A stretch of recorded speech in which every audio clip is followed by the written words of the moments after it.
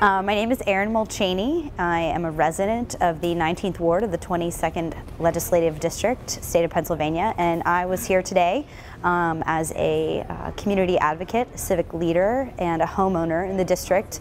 I felt it was really important to stand up and say this is a well-served district. It has a lot of fantastic amenities that should absolutely be paid attention to and should be fostered through consistent leadership.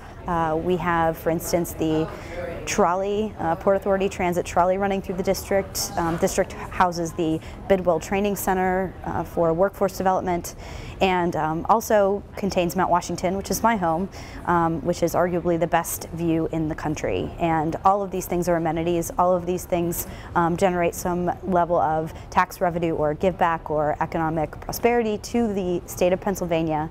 I felt it was really important to point out that this is a seat of interest, that this is a community of interest that should remain intact throughout this process.